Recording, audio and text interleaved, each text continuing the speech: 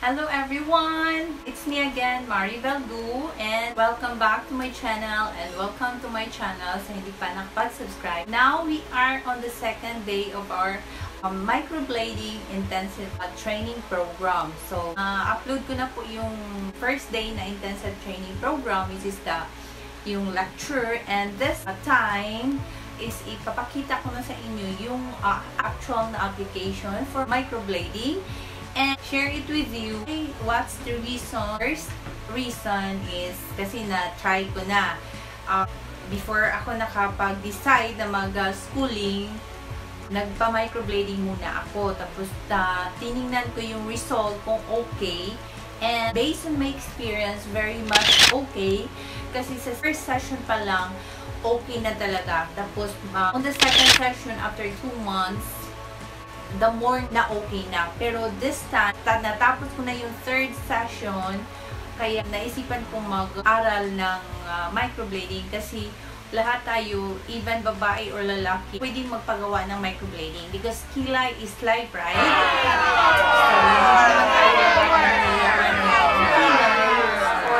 Yung kilay kasi natin, hindi talaga pantay. So every time na mag-bus, mag-mall, or mag-shopping, or kahit saan tayo pupunta, hindi tayo makalabas kaagad kasi walang kilay. Kailangan pa mag-drawing, lalagyan ng eyebrows. But this time, microblading is very important sa babae or kahit sino na gustong gumanda or look good. The second reason, mayroon akong salon kasi. So, gusto ko, alam ko kung paano magma-microblading kasi pwede ko siyang idagdag na services for my salon para marami yung client ma-serve na. And to tell you honestly, yung kita sa microblading is malaki. Kasi first session pa lang is mayroon ka ng 3,500. Yun yung kalimitan na pinakamura ngayon na bayad, kumbaga. Laki-laki na rin yung kita kapag marunong ka mag-microblading. So, last year, pagkatapos kong nag-graduate is mayroon akong na-handle na I think mga 30 clients, but may real estate broker ako, so busy din. Una ko talaga yung real estate, and nagkataon na hindi na ako nakapok. Umabot sa punto na nag-COVID na, so wala na, na-close yung salon as of this time. Pero palak ko na active na naman ng microblading right after the COVID ko ma-open na yung salon ko. Alright? So, yun yung mga rason kung bakit ako nag-training for microblading. Kitaan malaki. Bawi-bawi na yung kita ko sa 30 clients. Imagine 50,000 yung bayad sa microblading, pero makuha mo lang siya in just ilang client lang. So, kung magpo-focus ka talaga, pwede siya. Kahit naman wala ka salon, pwede kang mag-home service for me kasi advantage on my part kasi meron ako salon. So, every time na mayroong maghahanap ng microblading, masiservice-yuhan ko siya.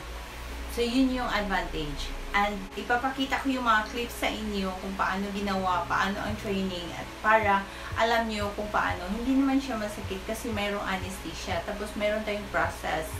So, it will take 2 hours, 1.5 hour to 2 hours para gawin yung microblading. So, hindi siya masakit, guys, from siya kadaghan. Tungod, dili siya ina naka-powerful then dili ka. So, now, ibutangan na nako siya. Sometimes kung yung kilay, dili ra to here. Dili ra ang kilay mong butangan ha. The whole thing, pati tinhi kay just in case mo extend ka. Yan na, very good. Apilon din ang aside. Yan ang mga possible nga imong masamaran unya. So, pati sa cling wrap, na ay way ha. Kay kamura baya, wala mo tigunit sa plastic. So, i-spread din mo kamot, kani mo sa left na ha, sa left. Right? Okay, so, mo siyang spread ng upat ka, kuya mo din ha. And then, cut it like this para maalalay siya. Tapos, flip it. Make sure nga, dili mo sangko din he. Here, secure dyan nga part, kaya sa mukhang alis siya because di man flat. I-secure na ni mga part, secure din he around. Then, pasipitan lang dari. Sa panat. Isa sa imo ulam. So, set kag alarm. That's good. Okay na siya. 40 minutes or 30? 30. There. Water eh. Tapos, you can't rest kasi mag-slide yung finger. So, i-dry mo na. Gently lang, dry. Rin sa mata. Kung dili pa jud ka sure, kung unsure ka, i-measure ang mata. Dari-dari. From there to here. So, balance na ba jud siya? Kung unsure ka. So, sa case ni ma'am, as you notice na siya mga buhok-buhok din higagmay. Pwede mo ni mo sundon ani For the big. oo, for the bee. Now for this, kung ganan si ma'am malayo jud ang kilay, karira kutob din niya ani ha.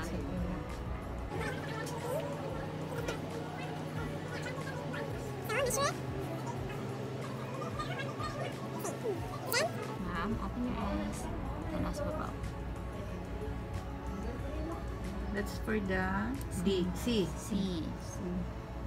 Ari ko to.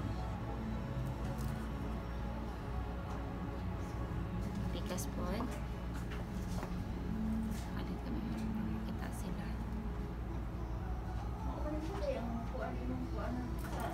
And here. Gamitin niyo to. This part dito. Tagalog. Sige. Tapos, measure from B to C. Yan. Ganun kalaki. Dapat exactly the same din sa kabila.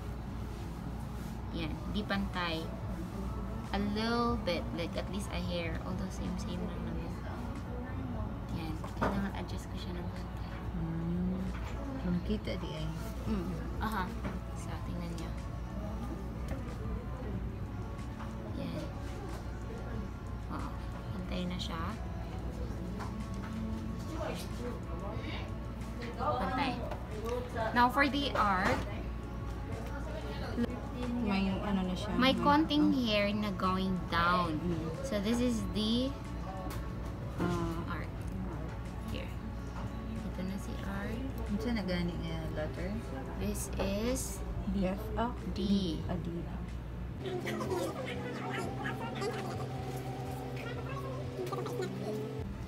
Then, A is the middle. what's next? E. Left. Doon. Sa left. Sa left. Diyan ka lang. Okay ka lang. So, like what I mentioned, kailangan mo anak ka sa client ha? To see kung na-align na ba siya. So, dito ka din. So this is the time. Pwede na mukiyong ang client. No, kailangan nakabukas. Okay. So, dapat ganito. So, sa case niya, ang daming hair, di ba? Maliliit. So, I'll start here. Look. I'll start dito. Dito. And then sa kabila din.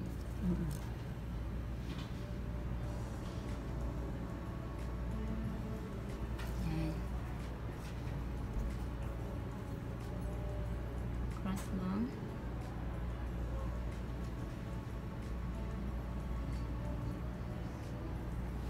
Yan. Then, sa taas.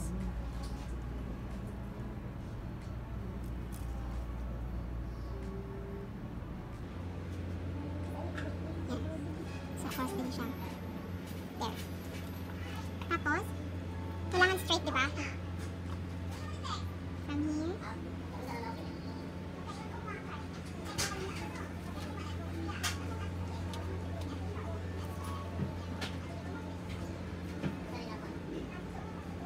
Then, sa taas. So, her eyebrows, ang dito. Di ba nakita mo? If you will follow that, sobrang taray ni ate. So, hindi pwede. Kailangan babaan mo siya ng konti.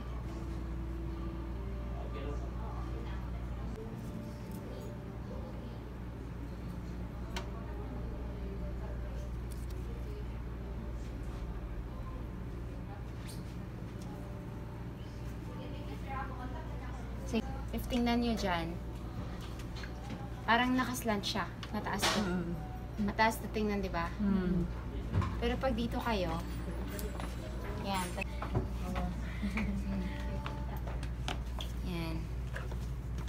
So, stretch mo yung skin. Feel mo siya. I-feel mo, diba? Ano, ganito. Kung gano'n siya ka-tight. Feel mo, ma'am. I-feel mo siya pag hindi. Feel mo siya. Tapos, pag magsulat ako niyan, magdagan siya. Magdagan-dagan. Dapat stretch. Pantay. Oo, stretch mo siya para hindi parang kahit saan lang direction yung pencil. Kontrolado mo dapat. Ganyan. Then, let go. Tingnan mo siya kung tama ba yung puntahan niya or direction niya. Yan. Straight dapat. There. That's the first step, diba? Sa taas. Remember first? Yes. Second, dito. Sa dito naman, stretch mo. Oo, stretch mo din. Sharp lang. Straight down. Ganyan. Okay? Tapos from here, medyo tricky sa baba. Kailangan paganan mo ng konti. Yan. Ganito. Paakit siya, diba? Pagdating mo dito, stop. Then, stretch down. Ganyan. Okay.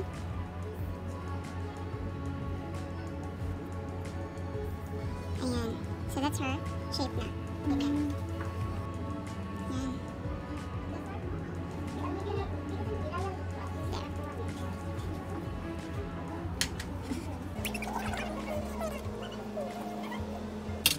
Then, lalagyan mo siya ng anesthesia ulit. Sa gitna ng left. Oo. Bakit? Kasi, baka matagalan kayo dito. Mag-wear off sa anesthesia. Okay. Oo, kasi dito ka mag-start eh. What if, ma'am, dito ko siya lalagyan ng anesthesia? Dito ako mag-start. Ano mangyari? I don't recommend kasi basa siya. Pag may anesthesia basa, wala kang resting point. Then, dito ka mag-rest sa sa outline. Tapos pag basa siya, ma-erase. Oo. Start always sa right ng client, which is kaya mo yan. This is your needle, mom, sterilized and new. Okay, pancha. So, first, ma-feel pa ni client ha first. Use these little 2 fingers and stretch this as well.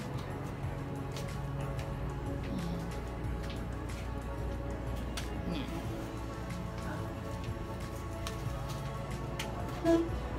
Yan.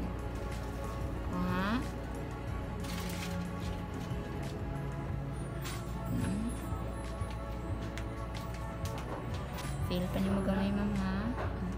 Sa first coat lang na siya. Very light lang ang kamot dapat.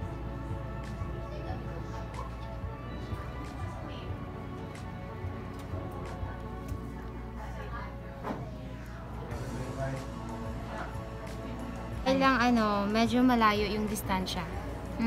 First coat pa din eh. Okay. Yung goal natin dito sa first coat is para lang matrace yung outline. So now, as you notice, pag ganito na yung book niya. Diba? So, ikot ka. Konti. Ganito. Tapos, ganito na siya. Yan. Dalawang strokes na yung ginawa ko. Ikot na naman ako. Oo. Ikot na naman ako. Stretch up ha. Ganyan. Tapos, dito. Akala ko siya dati, tinataniman talaga siya ng buhok. Ganyan lang. No? Oo, ganito lang. May ko kaibahan sa microblading at saka yung semi-permanent. Semi-permanent din to, ma'am. Oo, pero yung like... Machine? Oo. Embroidery? Oo. Machine yun, ma'am. Tapos walang ganito-ganito, walang buhok-buhok. Tinatanggalin lang yung buhok. I think nandiyan naman siguro yung buhok. Pero hindi lahat. Yung parang... Ano lang, yung hindi stroke. Okay. Shading lang siya. Wala din siya nag-bleed. Yes, because ano pa man siya, just the first layer of the skin. Kasi my main goal dito is just to create scratches para lang makapasok si painless. Which is the tag. So next pass is the tag. Oo, mag-tag na tayo. Ayan. Going down. Sa fill-in ha, kayong lahat. I want you to try. Tayo. So, spread. Just rub it over gently. And wipe it off. Wipes na yun. Oo, wet wipes. I use the Guardian or Giggles. Kasi hindi masyadong watery. Hold your needle like this ha. Huwag ka dito, baka matusok ng clients.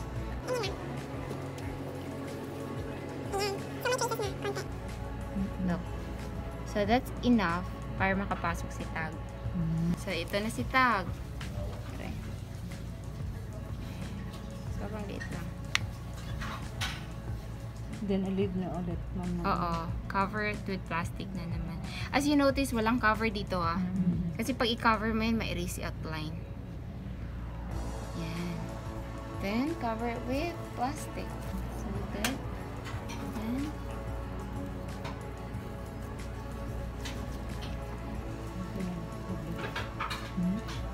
Okay lang. dito, you have to erase it. Pat lang. You don't have to remove it 100%. Just remove yung slippery. Yan.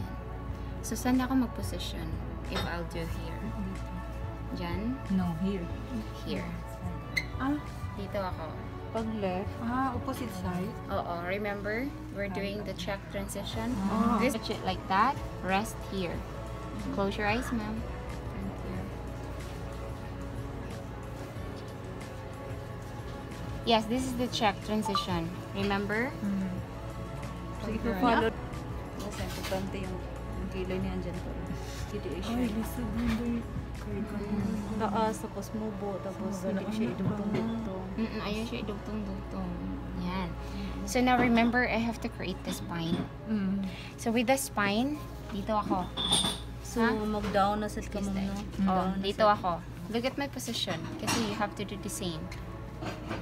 Dapat ganito. Pag ganito na siya. Down na siya. Yan. Yan. Ikot na naman ako dito. So, yan. Tag ulit. Ganun lang. Then, cover ulit. Yan. Tapos, flip it. Ganyan.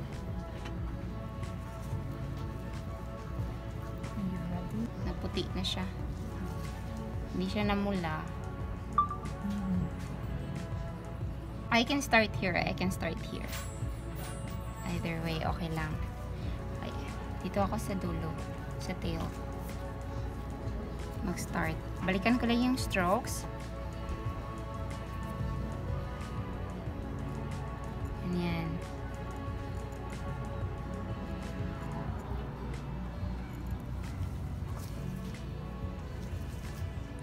Tapos, strokes lang yung balikan ko para ma-emphasize lang siya. Yan. Tapos,